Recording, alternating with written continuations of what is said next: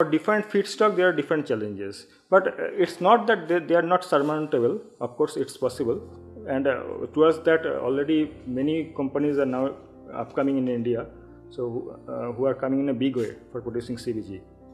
So there are challenges if you recognize that the typical challenges for each, like in Parali, for example.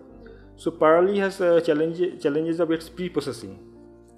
Okay, it is a lignin-based organic waste. So if you do not manage this lignin content properly, so ultimately what will happen is that they will not get what you are the based on which you will design your biodigestor. You may not get that kind of yield. Okay, typically 1 ton of Parali theoretically can generate 250 meter cube of 250 to 300 meter cube of raw biogas.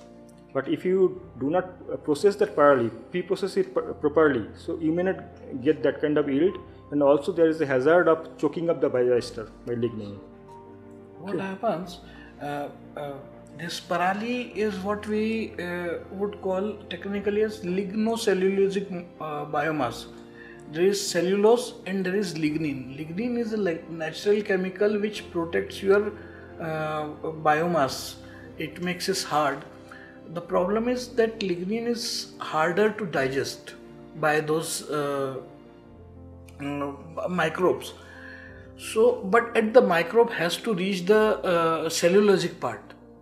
So the pre-processing is required so that it is either pre-cooked or shredded to very small size so that the cellulosic part is reachable by the microbes.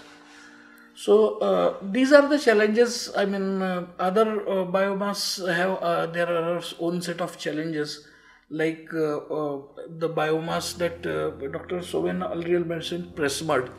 It is a byproduct of sugar baking. It has large amount of sulfur.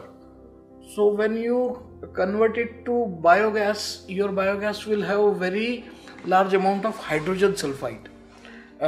Which is in turn is harmful to your process equipment, pipelines, everything. So that is another challenge to mitigate.